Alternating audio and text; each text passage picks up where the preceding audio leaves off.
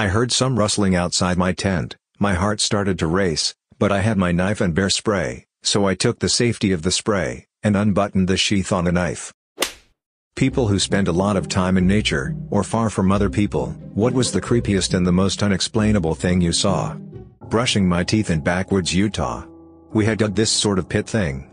It's the middle of the night. No light pollution. So dark as hell. So there I am brushing my teeth over the big hole in the ground. And I get a very weird feeling that I'm being watched. Like right across from me. Nobody else was awake. So I said, F this poop, and went back to the tent. Next morning I see huge effin' paw prints right on the other side of the hole. I had been standing 2 feet from a mountain lion. I was with an outdoor group, back when I was a teenager. We were in the western US for 2 weeks, and planned to spend 1 week rafting and the next hiking through the canyons. One night during the first week, the weather was beautiful, and we all decided to skip pitching tents and just sleep under the stars. After a few hours of telling stories about growing up and where we all came from, we'd all only just met, we drifted off to sleep. I woke up in the middle of the night to the sound of shuffling. I looked around, but it was so dark that I couldn't really see anything, so I just assumed the sound was people tossing and turning in their sleeping bags. I had a dream that night, that I was dragging myself across the floor of my kitchen, because my legs wouldn't work. It was kinda eerie, but when I woke up, I didn't really think much about it, until I sat up and saw where I was. My sleeping bag, as well as everyone else's in my group, had been dragged at least 10 feet towards the riverbank. You could actually see the trail on the ground, where each person was dragged from where they were originally sleeping. We were all freaked out, of course. First jumping to the possibility of someone in the group playing a practical joke. But honestly, everyone seemed equally spooked, and no one in the group remembers waking up and seeing anything. Additionally, each person had drag marks behind their sleeping bag, meaning that if it was someone in our group, they'd have had to weigh their own bag down with something heavy, and drag it to leave a mark matching everyone else's. Totally possible, but definitely a little extra. We spent the next week and a half in the wilderness together, and no one ever fessed up. Other than hearing a few weird noises echoing through the canyon, nothing super spooky happened after that. I still get creeped out thinking about that night though. The death tally sign in Hanakapiai Beach. This is a beach in Kauai, Hawaii. You have to hike a couple miles in the mountains to get to it. The beach is narrow and surrounded by mountains, so any sudden tide change can sweep people off. Right before the beach, there's a sign with a death tally. A friend of mine was there casually and saw someone getting swallowed by the ocean in front of them. When I was in Vietnam, there was all these old abandoned houses by the coast. Essentially a ghost town. Sometimes at night I heard a woman call out someone's name. This abandoned town was taken over by the forest, and in the morning it was great for taking photos. I remember focusing on this one home that looked bombed or burned down, and out of the corner of my eye, saw a shadowy figure sink into the ground. Scared me. The next day I got the balls to go back and noticed an open well. I admit, I was too scared to look inside. I've received a few messages about the photos, and will share 2 photos I took with my phone. This was in 2016. This photo is an example of what state the homes were in. Later on during my trip I did notice there were people living nearby in a rural village. I was glad to learn there was a wild pack of boys that would roam the area during the day, which could explain hearing a woman earnestly call out at night. Here's the well. It's a bad pic, but I just wanted to document it and get out. I couldn't tell how old the buildings were, maybe 10 to 15 years or more. There was no evidence of violence, just abandonment, housewares, etc., left behind. At night I can shine a really strong flashlight into the woods behind my house. I will often see eyes staring back at me. What is creepy is, every time I see a family of animals, it is always tallest to the right and shortest to the left. And perfectly lined up in between. Just yesterday actually, my friends and I went on a hike. It was unexpectedly foggy, but we decided to still go. So foggy you could probably only see about 35 feet in front you. As we were on the hike we passed by some rural farmland and decided to take a cut through it. As we did we heard screaming. As there was lots of livestock around, cows, sheep, goats, etc., we just assumed it was maybe an animal who was in pain or just hungry. As we went down the path through the fields the screaming got closer and closer. The path came so close that the screaming was about 1 field northeast of us. We couldn't see what was screaming as none of us could see that well, but whatever was screaming could hear us. As we got into view of whatever was screaming, the screams sounded more humanoid and more frequent. So frequent as to only stop screaming to breathe. By this time the fog had lifted and you could clearly see. In the distance all I could see was a red dot, maybe a person in a red t-shirt? But after that my friends and I went back the way we came, after being too freaked out. I live in the country where there is little light pollution. On a really clear night, you can see the Milky Way, if you know where to look in the sky. Well, one night in January it was freezing cold, and my dog wandered outside for a pee, and me and him are just chilling in the yard. After he pees he always barks around the yard, runs around a bit and wants back in. All is going routinely normal for a while, until we both see a light in the woods, which are miles thick and are feet from my house. No houses back there, it goes left right and then blinks.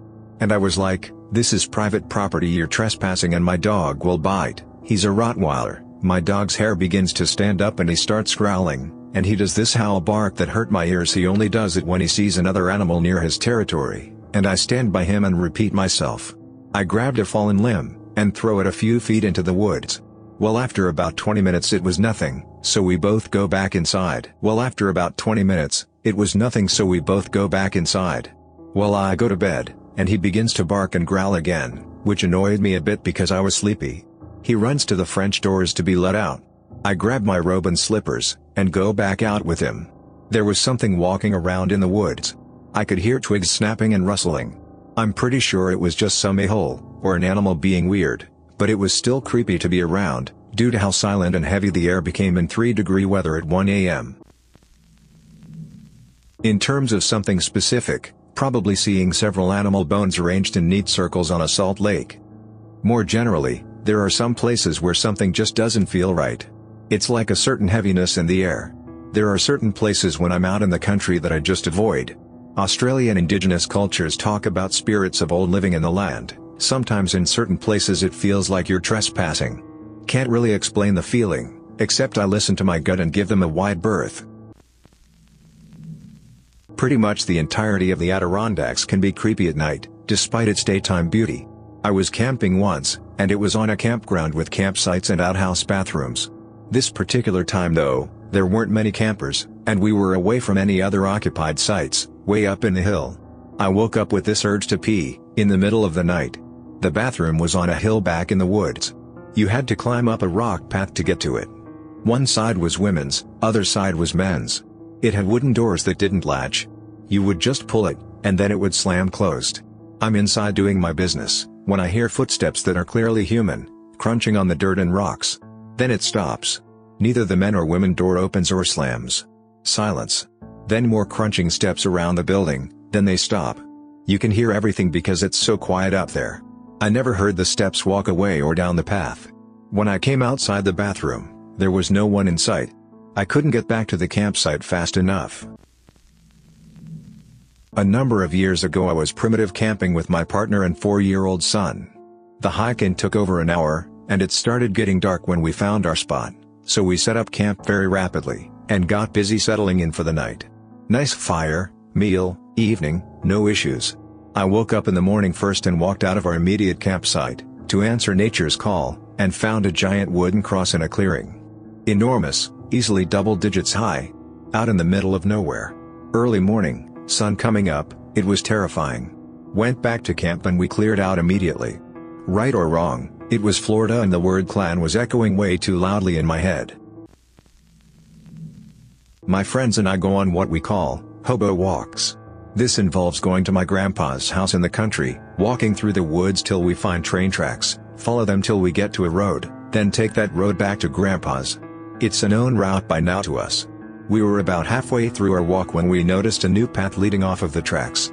We followed it into a clearing in the woods, and right in the middle was a deer skull. It looked like it was cleaned, and placed there with care. The path had turned into a circle around the edges of the clearing, giving it a stage-like appearance. It was pretty creepy, and we got out of there fast. One of my friends took the skull, and it is currently decorating his shelf of other found bones. A few years ago, I went on a solo overnight camping trip in the mountains, in the Rocky Mountains. I hiked in about 7 miles, seeing only a few day trippers on the way in, and got to what I thought was a secluded area to set up camp.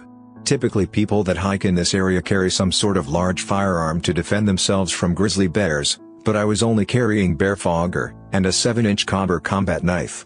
I always follow best practice when it comes to tying up food away from the campsite, which I did that night as well, but since my tent was a small one-man tent I left my backpack hanging on a tree near my tent. Anyways, at some point in the middle of the night, I heard some rustling outside my tent. My heart started to race, but I had my knife and bear spray in my sleeping bag with me, so I took the safety of the spray, and unbuttoned the sheath on the knife, and clutched them waiting for the worst to happen. There was a babbling creek nearby, so I wasn't sure if the rustling sound stopped, but I couldn't be sure. I woke in the morning alive, so I got out of tent and my bag was unzipped, but nothing was missing. I was pretty spooked, so I packed up and started to hike out, and I stopped by a little lake. I turned around, and there was this old man standing about 5 feet behind me. He said, "You picked a nice camping spot last night?" I noped the F out of there. I was a little relieved that I wasn't hearing things the night before, and the mystery was solved. This was while I was on a canoe trip with my dad in Algonquin Park, a huge swath of lakes, marshes and white pine forest, only accessible by canoe, just a few hours north of Toronto. After 4 hours of paddling and portaging, we get to a pretty ramshackle backcountry cabin that we booked for my dad's back. I guess he thought it would be better than a tent. The cabin is located in a mosquito and black fly infested marsh, which are pretty common for the area. Our first day there was pretty good, other than seeing a snake in the cabin and finding a creepy journal with some weird notes that others left from their stays there. We had some fresh caught bass and pike for dinner, wouldn't recommend unless you're desperate. The next day we want to get a break from the bugs, and paddle to a beach on the other side of the lake. We come back late afternoon to make dinner, and notice a few things that freaked us out. The hatchet we were using to chop firewood in the morning was gone. The cabin had been entered and it was trashed. Our big water container was slashed open. There was also a trail of parted grass going through the marsh into the woods. Yet, the whole day we were on the same lake and didn't notice anyone else canoeing around that could have done it. So whoever did it must have come from the woods by our cabin, and no animal could have opened the door. So we noped the hell out of there, pack up everything under 40 minutes and send it back to the car. Unfortunately we left at like 7 p.m., and had to spend a good hour or more paddling in the dark, to find our way back. Which is a terrible idea by the way. We spent most of the time scanning the shore for landmarks to guide our way back. We eventually made it back an hour and a half faster than the trip out, but this was probably because we just sent some of the minor rapids, instead of taking the time to portage. Definitely a memorable experience. The car drive after was also crazy, because we spent 15 minutes following a moose, who wouldn't get out of our way, on a tiny dirt road, and managed to hit a deer while driving back to town on the highway. Me and my dad were definitely pretty shook after that night. Thanks for listening to Radio TTS, and special thanks to everyone who became an ice cream sandwich by subscribing to this channel. Enjoy your next camping trip in the woods, and don't forget your knife.